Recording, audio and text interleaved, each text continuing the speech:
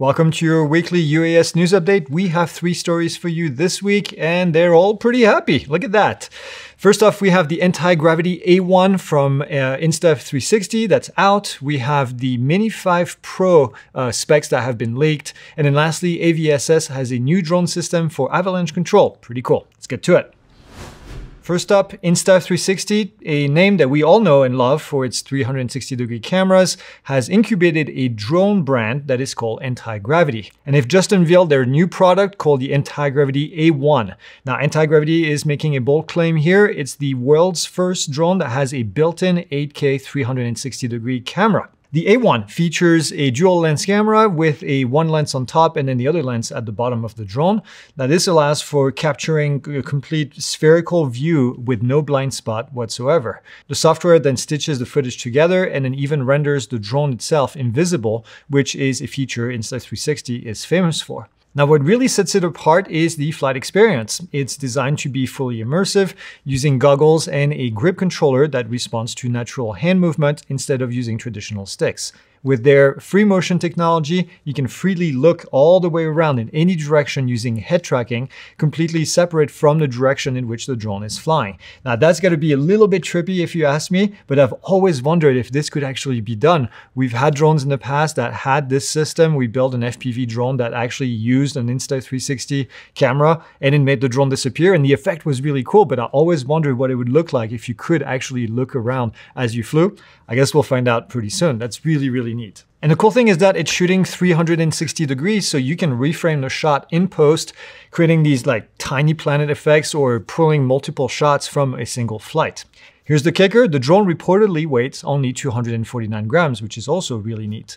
But don't get the credit cards out just yet. The scheduled launch is for January 2026, which is still a pretty long ways off. For now, they're opening applications for a co-creation project, inviting creators to test the pre-production units and to help shape the final product. And they have a $20,000 reward for the best idea, which I think is, well, a pretty good incentive. Next up this week, we've got also some major leaks courtesy of Jasper Ellens over at DroneXL about the DJI Mini 5 Pro. And if the rumors are true, this drone is going to be an absolute beast. The biggest news here is that DJI has reportedly managed to put a 1-inch sensor inside of this sub 249 gram drone. The leak photos also show a C0 class sticker right on the battery. Let that sink in for a minute. A few years ago, 1-inch sensors were a big deal when they came out in the Mavic 2 Pro.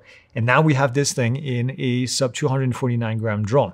Now, because of its size, it does not require registration or remote ID for recreational flyers in the United States, and it has fewer operational restrictions in many parts of the world. Although this is not really true in the United States, you still have to follow all of the rules. Speaking of the different specs, the camera itself is said to have the 1-inch sensor with a 24mm equivalent lens and a fast f/1.8 aperture, which would be fantastic for low light performance.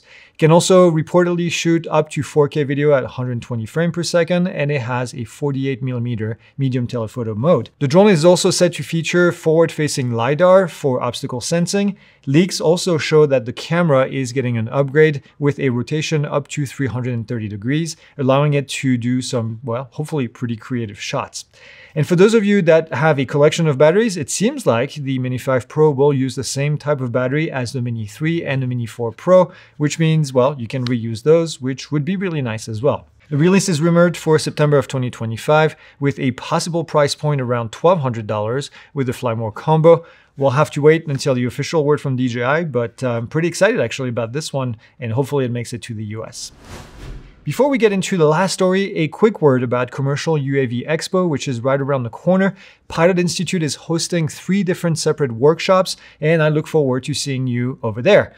We're offering a free drone landing pad if you purchase any of these workshops if you sign up before August 20th, which is just 1 week from now. So as far as the workshops, on Tuesday, September 2nd, you can join me, Vic Moss, Amy Wigan, and Jared Janasek for a deep dive into regulations, technology, and business strategies that are going to shape the future of the drone industry.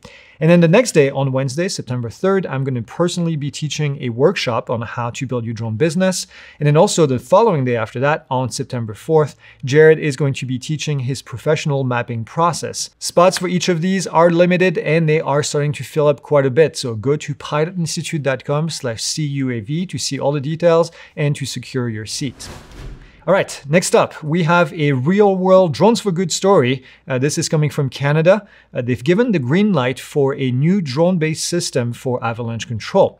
For nearly 80 years, believe it or not, this has not really changed. In nearly 80 years, safety crews have been using pretty risky methods, using helicopter drops or even sometimes World War II era artillery in order to trigger controlled avalanche. Now, AVSS, you may know them, the Canadian company that's famous for putting parachutes on drones to make them compliant to fly over people. Well, they have a much safer and much more efficient solution. Transport Canada has issued a nationwide Special Flight Operation Certificate, or SFOC, for the AVSS Snow Dart system. That's what they call it.